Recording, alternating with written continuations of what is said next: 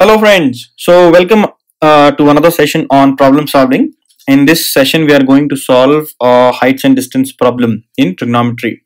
So we had discussed earlier that heights and distances are nothing but application of trigonometry, and it is widely used to measure heights of towers, trees, poles and buildings without actually climbing that particular structure and measuring the height. So here is another question on that topic. So it says a man wishes to find the height of a church spire. So if you see, he is willing to find out the height of the church spire which stands on a horizontal plane. Now you may ask, why is that needed? Regulation, and it is said that a particular building should not be beyond a given height. Then how to find out the height without actually climbing onto that structure? So you can deploy this methodology to find height of any building. So what he does is he sees that on a horizontal plane at a point on this plane he finds the angle of elevation of the top of the spire is 45 degrees. So if you see, I can have mentioned that as alpha is equal to 45 degree here.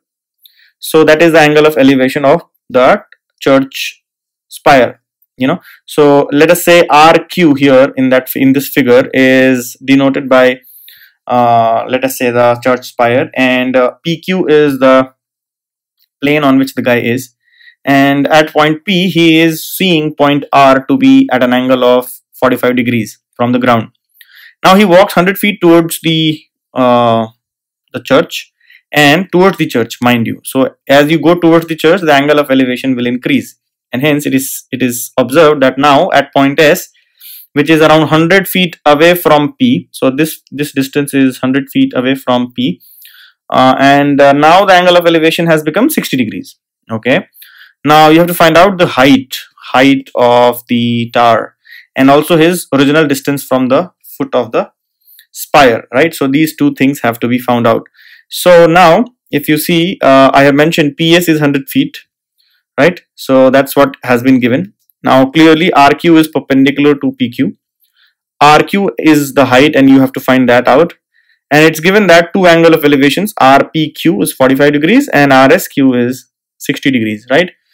Now what will we do? We will now write and use our trigonometric ratios knowledge and we'll try to write a few equations. So if you can see in triangle RQS, that is a right angle triangle at Q, tan beta is given by h upon x, right? And that is opposite by adjacent, and hence after rearranging you can write x is equal to h upon tan beta, and this is let us say equation number 1. Now come to the second triangle, that is RQP. Here also if you see tan alpha, which was given as 45 degrees, is h upon x plus y. H upon x plus y opposite by adjacent, isn't it? That means x plus y can be written as h upon tan alpha, and this is equation number 2. You can rearrange to write x plus y as h upon tan alpha. Now why are we doing it? So basically we want h, isn't it? So our objective is to find h. Always keep that in mind. And x is unknown, right? So I will try to eliminate x. Y is known because y is given as 100 feet, right? So we have to eliminate x. So hence I am trying to do something so that x can be eliminated.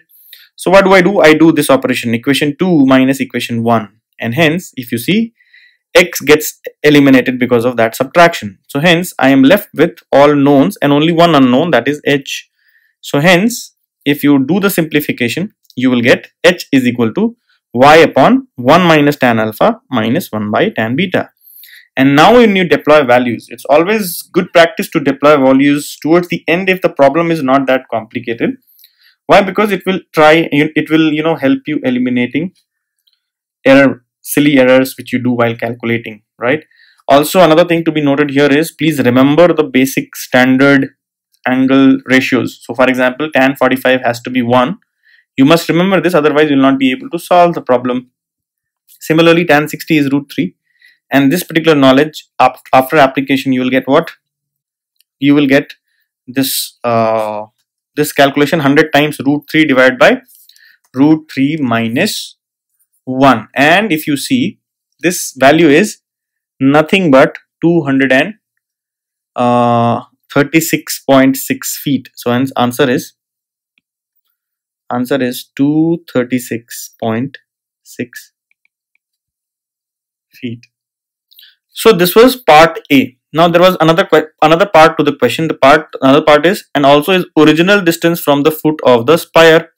So basically you have to find out x plus y, correct?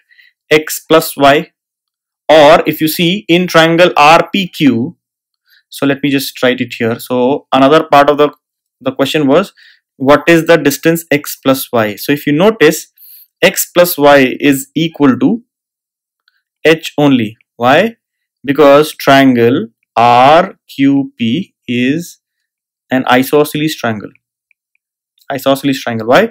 Because this angle is 90 degree here, this is 45 degrees, so this angle has to be 45 degrees. So hence this side is equal to this side, that is PQ is equal to RQ.